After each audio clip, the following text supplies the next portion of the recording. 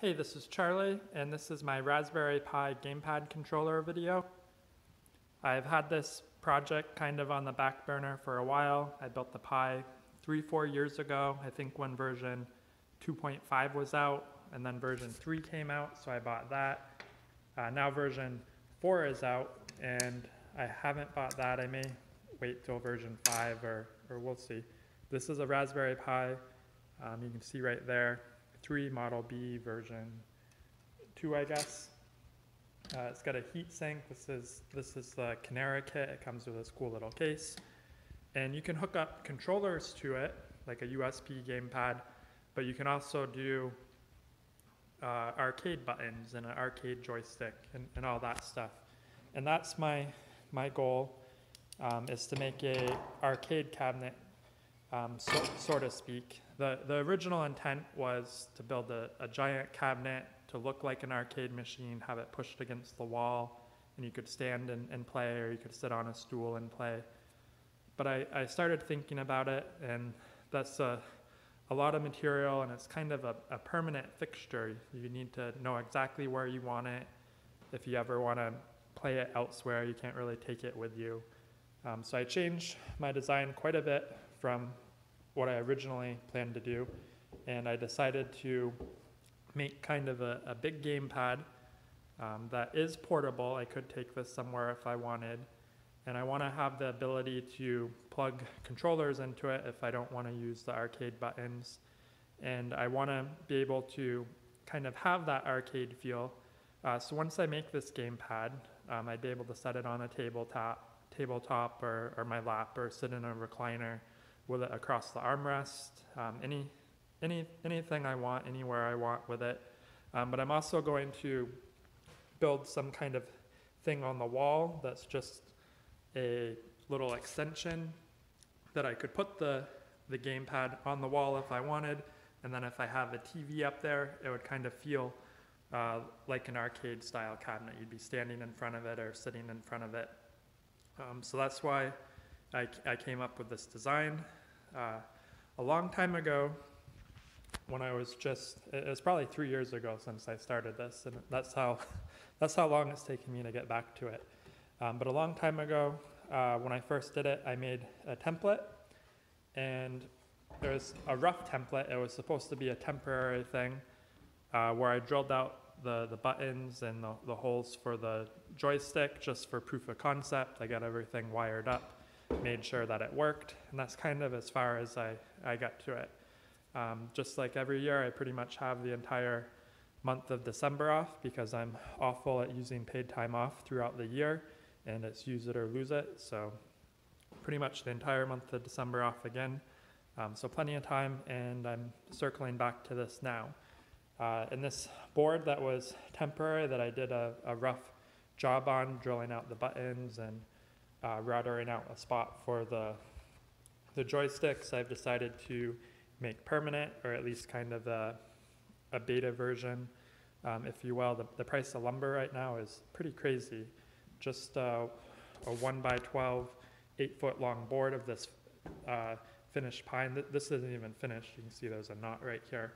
But the good kind without the knots is $40 some odd. So I'd have probably $100 worth of lumber if I was to go buy new top grade stuff. But I had this laying around. I've cut the boards carefully so I can remove as many knots as possible, and I think this will work fine. So let's talk about the design. I mentioned I'd routed this out, real rough job because it was supposed to be temporary, and originally I screwed these joysticks in from the bottom, and the screws went into this wood, and this wood was sitting for 2 or 3 years, and it warped a little, so I had to send it through the planer. And when I sent it through the planer, you can see that the screw holes became exposed. Just taking a little material off that was enough to see the screw holes. So that'll get filled in, but I wanted to change the design because there's not a lot of meat here to be screwing this gamepad that you may be frantically moving around. So I made these little brackets, and they screw in like here, and then this will get mounted in the middle, and there's some wiggle room to move it around so I can make sure that everything is centered. And these joypads, I think they say Sanwa, and these are upgraded. There's like an octagon ring there. I got everything from focusattack.com, and I think they said these are the official joypads that they use for Street Fighter. So I figured if that's what they use for all the Street Fighter tournaments, those will be plenty good enough for me. So those are the joypads. That's how I'm going to mount them. These are the buttons, and these are they maps or paps? What are these? Happs, H-A-P-P. These are Happ buttons, and they have many different styles. You can get a convex or concave button head. You can get them a little shorter than this, or these long ones. I think I bought the long ones because I didn't really know what material I'd be putting them through. You can also get the cool little 2-player, 1-player buttons as well. And when you drill the holes, you'll probably want the exact size drill bit. I didn't have the exact size drill bit, so there's some play for mine, but they'll get clamped down tight, and this little lip will hide it. But when you design your controller, what I'm doing, I needed to make sure that this bottom layer is going to fit over that. And then when you actually put the switch on, it makes it even taller, so you have to compensate for that as well.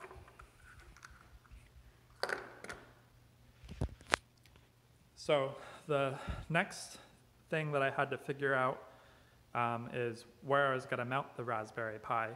There's kind of two things that I need to mount. One is the controller for all the buttons and switches, and that's over here as well.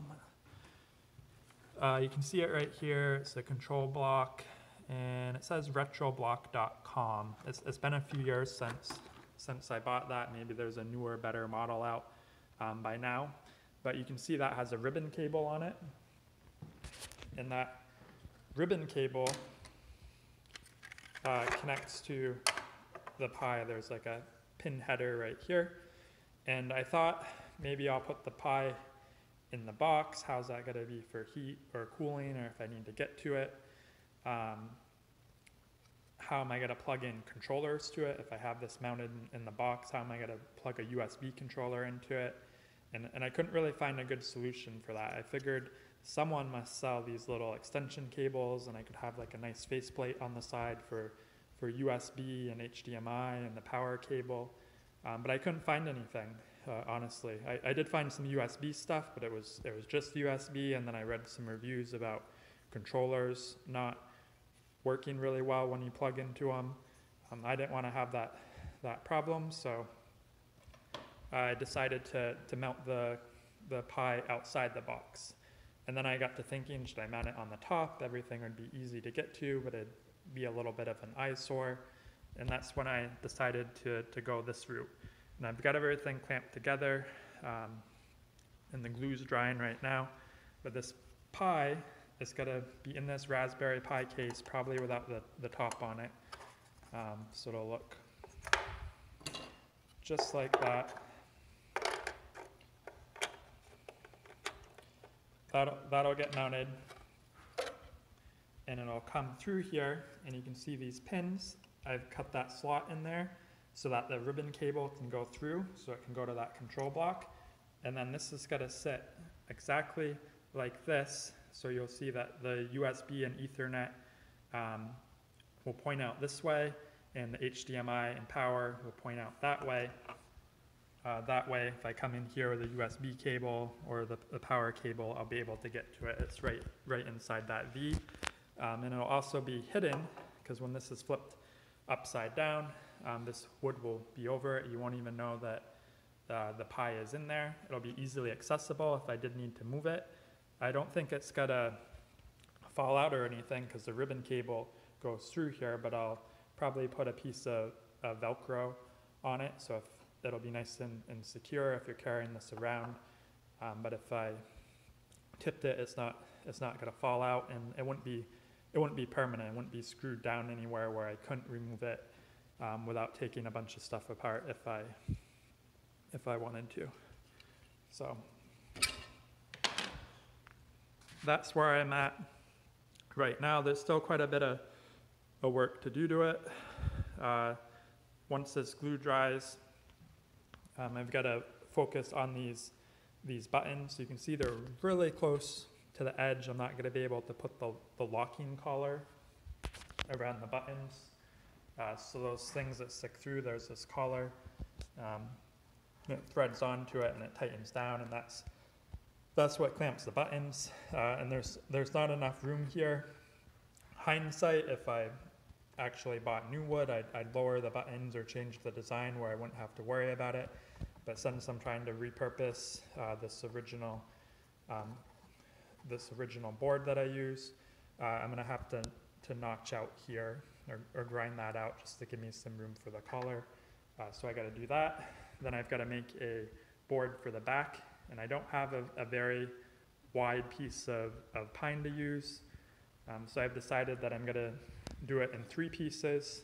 There'll be kind of one piece here, there'll be one piece here, and there'll be the widest board I got in the middle. These top and bottom will be permanent, but the middle one will just be screwed on, so if I do need to remove it to get to the wiring or anything, I'll be able to. Then once that's done, I've got to fill in all these holes. So these were countersunk, and then I've got a special bit that'll create the round plugs, so it's the same material, and I'll glue and hammer those in, saw them off, and then I'll sand everything down, and I'll give it a nice coat of stain. I'll probably take the router to all of the corners too, just to put a nice bevel on it so you don't kind of cut yourself or it doesn't have a sharp edge that's easy to ding. And that's it for now. I'll get the other video spliced into this one, hopefully sometime next week. So this is part 2 of my Raspberry Pi arcade controller. Everything is finished. I did some testing on it last night and it works well.